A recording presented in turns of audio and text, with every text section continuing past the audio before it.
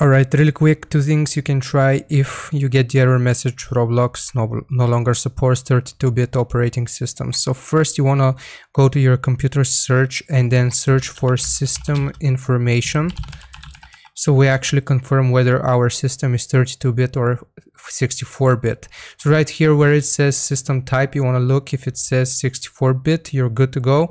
But if it says 32-bit, then you need to update it. Now, how can you do that? Basically, just go to your computer search and search for check for updates, and it should be a system setting right here. So just click on it and it will lead you to this page, Windows Update. Check if you're up to date. So we need to check for updates, and right here, if we have any updates, it will automatically give us the option to install.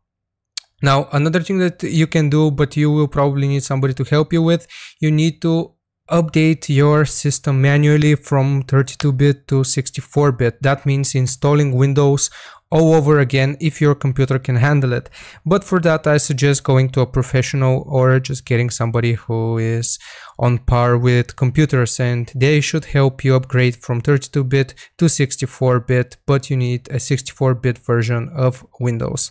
So I hope this was informative, hope this helped. Make sure to like and sub. I'll see you next time.